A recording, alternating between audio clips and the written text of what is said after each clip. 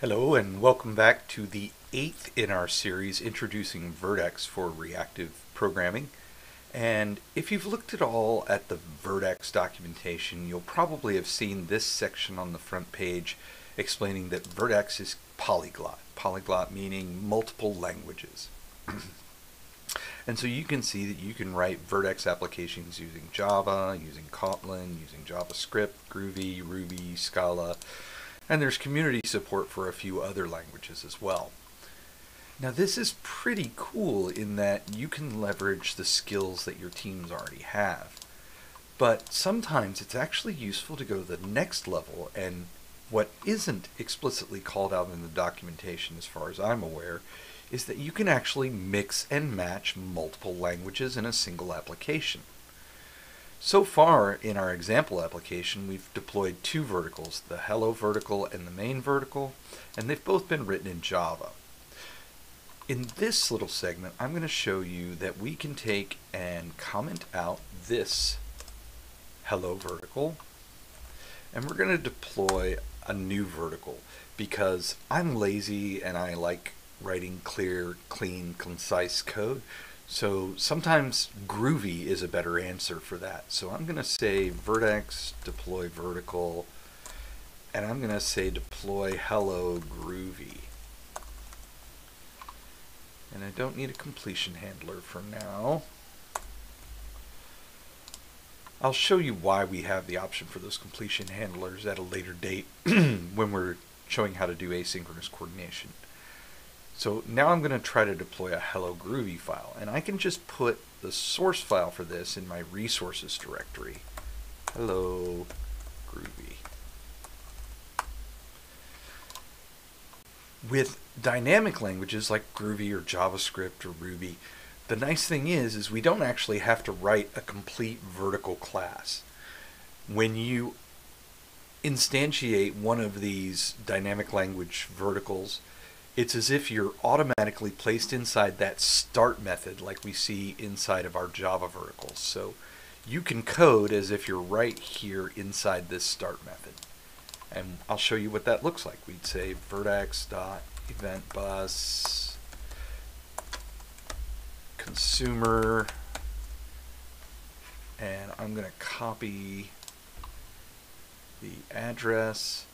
Specifically, I'm going to copy this address. And instead of using a Java Lambda, we can use a Groovy closure as our handler. So we'll get message, boom. And if you recall from our hello vertical earlier, when we get a name, we had to store it as a variable, cast it out of the body, which returns Java Lang object, and then use string format and things like that. Groovy gives us some nice little syntactic sugar to make this a little easier. So we can just say Vert.x, or actually message.reply, and we can use a Groovy G string, which has support for string interpolation, and just say hello message.body exclamation point. Much simpler, much easier to read. And at this point, the only thing left to do really is add support for this language. So I'm just going to add Vert.x lang Groovy. And here in a minute we're going to use this. We're going to use Vert.x lang JavaScript as well. Whoa, 3 languages in a single application. It's kind of interesting. I don't recommend doing this on a regular basis, but it can be useful. So in this case, we're also going to deploy hello.js. We're going to create that new file. And in hello.js, we could actually pretty much just copy this exact code from our Java vertical, and the only part we have to change is the syntax for the closure or the lambda. So in JavaScript, a closure or a lambda looks like this. Small change, same API, whether we're using JavaScript, Groovy, or Java. This means that you can consistently and easily program regardless of which language you try to implement your verticals using. So let's see what this actually looks like when we run it. We can say maven clean compile Vert.x run.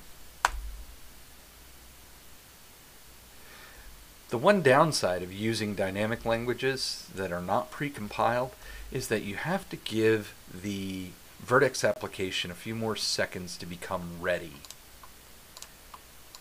Because what can happen is that you might not get a response initially.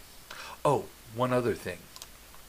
Because I had added this authentication token last time, I would have to authenticate. I'm actually going to pull that out for now to simplify things. And you'll notice that the first couple of seconds we're getting this internal server error, but then everything starts working. That's because Vert.x is taking the time to interpret and just-in-time compile the JavaScript and the Groovy code, because we're actually just passing the raw code, not a compiled class. And we still get the benefit of our hot reload. It just takes a few seconds longer. So we're going to change this to hello Vert.x world from JavaScript. And we'll save that. And we'll say hello name from Groovy. Give that a few seconds. You'll notice that it's automatically restarting in the background. We get those internal server errors for a few moments. And then we start getting our responses. That's actually what I consider sort of a Vert.x superpower. Program in the language that allows you to solve your programming problem idiomatically, readably, very cleanly, and just package it all together in the application that you want. In the next segment, we'll talk a little bit more about how Vert.x applications start up and some options that we can pass when we start that application. Thanks for joining me. I hope you continue watching.